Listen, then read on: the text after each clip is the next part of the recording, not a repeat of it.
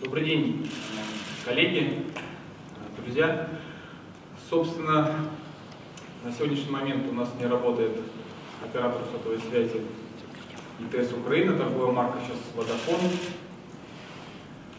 Не работает уже, по-моему, с четверга по причине обрыва последнего канала связи, который соединял базу данных абонентов HLR, располагаемую в Харькове, и коммуникационное оборудование, которое располагается в Донецкой Народной Республике и в Луганской Народной Республике. Исторически область и коммутаторы в Луганской Народной Республике и в Донецкой Народной Республике запитывались через 8 независимых магистральных каналов связи. 2 из них шли через Счастье, 1 через Стаханов, 1 через Первомайск, 2 через Горловку, 1 в сторону Артемовска, 1 в сторону Ждановки, Ждановск, 1 с Еленовки и 1 канал шел на Волновахе. Магистральный канал, который был обрушен, оборван в минувший четверг, это был последний магистральный канал, который был разрушен со стороны контролируемой территории Донецкой Народной Республики, то есть под контролем вооруженных сил Украины. К сожалению, у нас нет возможности выдвинуться на эту территорию и восстановить. До этого на протяжении 3 лет все обрывы, все критические поломки, восстановительные работы, иногда подача ГСМ для нужд генераторов, чтобы связь в регионе продолжала работать. Оператора Vodafone со своей стороны Министерство связи Донецкой Народной Республики в полном объеме осуществлял. В субботу у нас появился план построить радиомост с одной из опорных высоких точек и прокинуть этот радиомост, дабы возобновить хотя бы в каком-то объеме связь для оператора Vodafone. Сегодня мы этот мост со своей стороны подняли, со стороны Украины, со стороны Vodafone этот мост не включается. Причину нам озвучили так, что согласования нет по этому вопросу. Отсюда хотелось бы провести некоторую историческую параллель недавно в нашем прошлом, когда был освобожден Дебальцево и стояла задача восстановить связь МТС. Тогда еще не было нашего республиканского оператора «Феникс», и мы обратились за помощью к МТС Украина, чтобы они восстановили свои базовые станции работоспособности. На что МТС Украина нам отказал и всячески запретил работать и оказывать любое содействие того технического персонала, инженерного персонала, который остался проживать в Донецкой Народной Республике. Но исключительно на личной мотивации сотрудники МТС выехали в город Дебальцево, мы тогда эту информацию не публиковали. Но сейчас хотелось бы об этом рассказать, потому что это уже не первый раз. И тогда именно за счет профессионализма и знания и желания помочь сотрудников МТС Украины, которые здесь проживают и остались проживать, была возобновлена в кратчайший срок работа базовых станций МТС в городе Дебальцево. И сегодня мы видим опять, что несмотря на громкие заявления, несмотря на то, что изначально Vodafone нам сообщал, что они подавали заявку в оперативный штаб АТО, и оперативный штаб АТО не дал никакого ответа на проведение ремонтных работ на линии разграничения. Потом была история, что они подадут заявку официально в ОБСЕ о том, что необходимо как минимум в трех участках зеленый коридор для проведения ремонтных работ.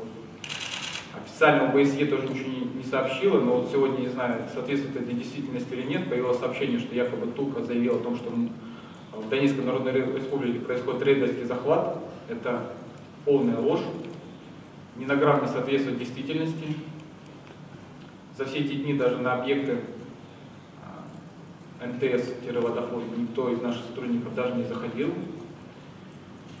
Хотелось бы еще отметить, что за весь этот период компания Vodafone фактически не направляла средства Но у нас есть стопроцентная информация о том, что киевский офис бюджетировал ремонты и затраты на некоторые юридические лица по оплате коммунальных услуг и услуг за электроэнергию. И что эти денежные средства, скорее всего, подставлялись на фирмы, которые якобы будут закрывать эти вопросы. Я думаю, можете дополнительно обратиться к Министерству энергетики, они вам подтвердят, что ни по одному объекту никогда не производились никакие платежи. Со своей стороны мы это видим очень просто, о том, что киевский офис очень удобно устроился. Он формировал бюджетную составляющую, операционные расходы, по которым отчитывался, видимо, уже новому руководству управляющей компании «Водофон», и тем самым формировал для себя очень удобное экономическое положение. При этом никак не влияя на качество и развитие сети на нашей территории. Мы продолжаем, на самом деле, надеяться на то, что связь вернется. Мы готовы в любой момент оказать содействие компании «Водофон» включиться на нашей территории, как только они по-настоящему изъявят собственное желание, а не собственное бездействие. На данный момент сеть Феникса действительно перегружена. Минут за 5 до того, как ехать на пресс-конференцию, мы снимали статистику. Сейчас более 270 тысяч единовременных соединений на сети. Это очень большая цифра. 2 дня назад мы частично расширили коммутационное ядро. Это позволило нам, в принципе, оставить сеть на плаву, потому что на сети сейчас реальных абонентов, не просто там активных сим-карт, а реальных абонентов, которые висят в онлайне, это более 620 тысяч абонентов. Это достаточно большая нагрузка на нашу сеть. При этом идет активный прирост абонентов, которые используют услугу мобильный интернет, это передача данных. А в стандарте GSM Edge передается поверх голосовых каналов. То есть любой абонент, который задействует мобильный интернет, он тем самым задействует определенные голосовые каналы, которые есть у нас на сети. И на данный момент мы больше испытываем сложности по перегрузке именно базовых станций, нежели чем по нагрузке коммутатора. Коммутатор нагружен сейчас на 56%. То есть у нас в принципе есть возможность принять еще новых абонентов. Конечно же, мы ведем работу по расширению, и прежде всего работу ведем по расширению радиоподсети, ввод новых базовых станций, новых передатчиков, расширение базовой станции. И видим для себя возможным частично закрыть проблему загрузки в городе Донецке в течение месяца. Пока сроки у нас такие, наши определенные дедлайны. Это, в принципе, все, что я хотел сообщить по текущей ситуации. Если есть вопросы, я готов ответить. Скажите, пожалуйста, более подробно про радиовоз, о котором вы говорили, по поводу, который может помочь, да, восстановить связь. Стандартное радиорелейное сообщение по протоколу STM1. Еще вопросы? Дмитрий Зигунский, новый секретарь Виктор Вячеславович, вы наладили обращение с нашей стороны к КБСЕ посодействовать урегулированию этого вопроса. Насколько я знаю, товарищ Бусурин не даст соврать, он в том числе в собственном заявлении официально обращался к ОБСЕ с просьбой оказать содействие в проведении ремонтных работ со стороны территории, которая под контролем вооруженных сил Украины. Ну, вот это нет. Я думаю, в этой части брифинга он сможет сам ответить, он после меня идет, так что. У нас нет информации, что они нам ответили, потому что мы плотно взаимодействовали с Министерством обороны Донецкой Народной Республики по ситуации, по проблематике. И так как основное взаимодействие с ОБСЕ идет непосредственно по их линии, то мы просили оказать это содействие и произвести обращение. Обращение было официально и в прессе было опубликовано, обратной связи нет. Еще вопрос. Сейчас мы видим по всем почтовым отделениям огромные очереди, стоящие за Фениксом. Обеспечит министерство? Конечно же, мы ни в коей мере не ожидали такой аншлаг и повышенный спрос на сим-карты. За 4 дня было продано порядка 50 тысяч сим-карт. В среднем, если взять нашу статистику, мы продаем не более 30 тысяч пакетов Феникса сим-карт. После обеда ориентировочно, если честно, уже минут 10 как в почтовое отделение должны поступить 70 тысяч карточек. Так что с учетом текущей динамики мы планируем, что сим-карт у нас хватит до конца недели, а в понедельник мы ждем поступления еще порядка 100 тысяч карт. Вот так. Еще вопросы? Есть вопросы? Да, можно уточнять, что моста, почему не учиться со стороны Украины? Я думаю, вам стоит задать вопрос Водофон Украины. Какая просто бизнес-система? Что они должны делать? Они должны были прописать коммутацию со своей стороны. Еще вопросы? Да, пожалуйста. Дарья Мачтукова, Донецкая республика. Скажите, пожалуйста, изменится ли стоимость картовых пакетов? На каком основании должны меняться? И сколько в одни руки можно будет? 5 сим-карт в одни руки. 5 сим-карт в одни руки, 120 рублей, если это не золотой номер. Еще вопросы? Есть вопросы? Последний вопрос. Если, то есть, видите вы для себя такую возможность, как полностью уход МТС с нашей территории? Мы, конечно же, моделируем любую ситуацию, которая может сложиться в области телекоммуникации в Донецкой Народной Республике. И мы рассчитываем на самый худший вариант. Самый худший вариант, потому что при всей сложности, при всем ажиотаже на данный момент жителей в вопросе покупки сим-карт, это еще не те цифры, которые нам предстоит освоить, если МТС не включится.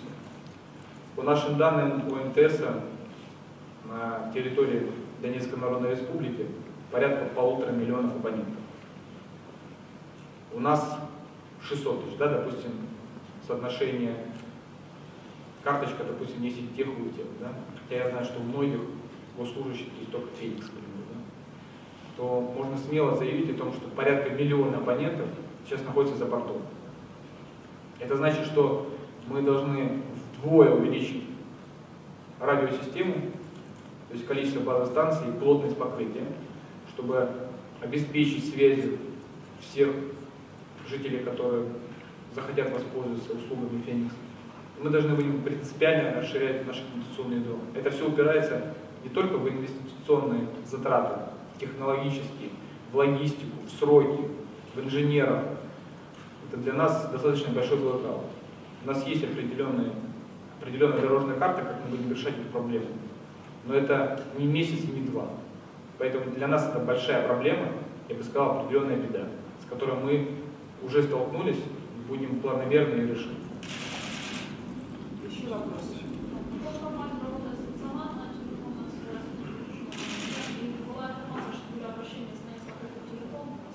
Представьтесь, пожалуйста.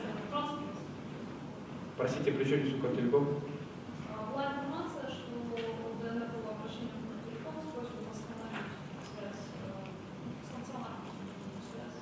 Нет, обращений не было. Стационарная связь в республике работает. Ей пользуются более 220 тысяч абонентов. Это реальные плательщики. Есть свободная коммутация между фиксированной связью и Фениксом. И, конечно же, хочу отметить о том, что звонить можно свободно и спокойно с Комтела, нашего фиксированного оператора, на мобильного оператора и обратно. С таксофоном, который мы возвращаем к жизни, расставляем по республике, а также в отдаленных поселках. Связь так вообще бесплатна с таксофоном. И отдельно замечу, что, конечно же, звонок с фиксированной связи идет напрямую, коммутируется по проводной сети на ядро, и он, получается, звонит в приоритете. Если есть проблемы с дозвоном, дозвониться с городского на Феникс будет намного проще в данной ситуации. Поэтому, конечно же, отчасти призываем людей продолжать пользоваться фиксированными телефонами. Это гарантия того, что вы сможете дозвониться, пока решаются вопросы кардинально на сети Феникс. Еще вопросы есть? Да. Дмитрий Санков, Первый республиканский телеканал. Виктор Вячеславович, вот появилась информация, что в последние дни уже можно совершать звонки с Феникса на МТС и другие украинские операторы. Но много вопросов остается по поводу тарификации. Какова она, кто ее устанавливает, есть ли фиксированная? Это такой некий пилотный проект. Коммутация на Украину крайне сложна. И тот тариф, который сейчас есть, он у нас крайне неудовлетворяет. Это пока единственная технологическая возможность, чтобы те люди, те наши граждане, которые нуждаются в экстренной связи на операторов Украины, могли бы совершить звонок. Мы делаем все, чтобы снизить стоимость для наших абонентов, ищем пути. Ведутся сейчас параллельно десятки переговоров с разными компаниями, в том числе с крупными европейскими агрегаторами, которые обеспечивают приземление трафика в Европе, у них есть возможность. То есть по факту мы сейчас терминируем через европейскую страну Украину, отсюда цена. Напрямую Украина нас не пускает. Я думаю, это был бы очень актуальный, важный вопрос на повестке минских переговоров, в том, что в рамках гуманитарной задачи обеспечить какие-то стыки, связи для коммуникации жителей, которые на данный момент разделены или не разделены. Спасибо. 1,5 миллиона абонентов МТС занятия на рубль. Да. Правильно? А у вас нет данных коммуникаций? Есть данные. Сколько? 700 тысяч. Сколько? 700 тысяч. Больше 2 миллионов? Да. Все? Скажите, по вашему личному мнению, какова вероятность того, что МТС Украины сюда вернется в процентах? Мы ждем любой шаг со стороны Водофона.